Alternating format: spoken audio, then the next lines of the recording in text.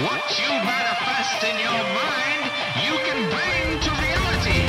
Boom! What's up, everybody? I'm talking about a new movie out in theaters called Searching, starring John Cho. It's a film that's done in a new kind of a style that's kind of started up a few years ago. I think there was a horror movie like The Dark Web or something like that, where it's basically just told from the desktop view, like only screen captures. So it's kind of a new way of telling a story. This one is like a thriller kind of a movie. Some people, I think, confuse it with the other one, which is a horror movie. This is more of just a thriller. But a great movie, simple movie. John Cho is the lead. He is a father who is looking for his daughter that goes missing. Let me do the thing. You know? After his 16-year-old daughter goes missing, a desperate father breaks into her laptop to look for clues to find her. Pretty basic description, right? And it is. So she goes missing, and, he goes through searching, and it takes you through the process of him getting into her accounts. And for whatever reason, even though you're watching somebody like recover forgotten passwords and stuff like that, even though you're just kind of watching him actually search, like literally that's what the movie is about, him searching for his daughter online. It's done well. It gives you different video shots from FaceTime, YouTube clips, this Ucast or whatever, this false or fake, I don't even know, it might be real, social network. It's kind of like a vlogging kind of a network. And it's a fun movie. It's with a twist. It's well written, well acted. I enjoyed it. Even though I kind of knew where it was going. Kind of, I guess. I don't know if I knew the end. The end twist, maybe not. But I really liked the movie. There were definitely some tense moments. I haven't watched the horror movies that kind of use this style. But as I would imagine, this one's going to be written better. It's pretty rare that a horror movie has good writing. Usually a lot of times that's good concepts come out of that genre. But totally enjoyed it. I don't know what else to say, man. Go see it. I don't know. It was only in one theater out here. But I heard about it on the Slash Filmcast, so I wanted to make sure I checked it out. Because there's not a whole lot of movies out right now that look interesting at all. So that one definitely looked interesting. And I enjoy John Cho and other stuff that he's done. I think he was in that one movie.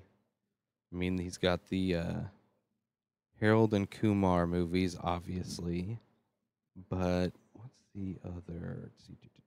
Actor? No, Star Trek Beyond, New Girl, BoJack Horseman. This guy works, bro. Where is that movie? I know he's in it. Total Recall remake. Harold and Kumar, 30 Rock. God damn.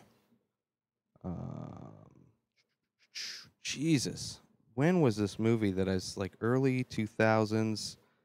It was... I'm totally going to miss it because he's in so much fucking shit. It's like a movie, Better Luck Tomorrow, maybe? Like a movie with all Asian actors. Damn it. Fuck. Maybe he's not in it. I think he's like the guy.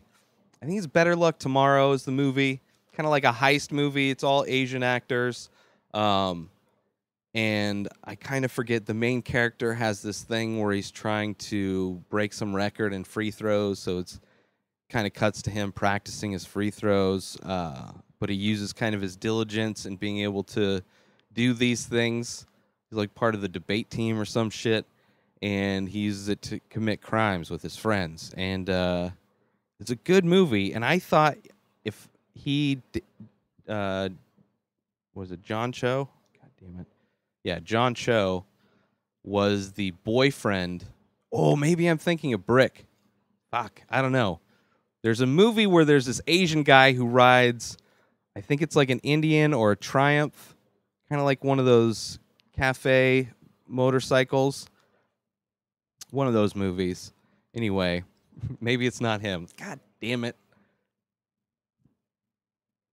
Great movie, though. But Better Luck Tomorrow, I think, is the movie. Go watch it. Brick is also amazing. But Searching is really fun. I enjoyed it. Definitely, there's not a whole lot out, like I said earlier. So you can't go wrong with this one. It's a fun, even when it comes out streaming, for sure check it out. It would be a cool one to watch streaming.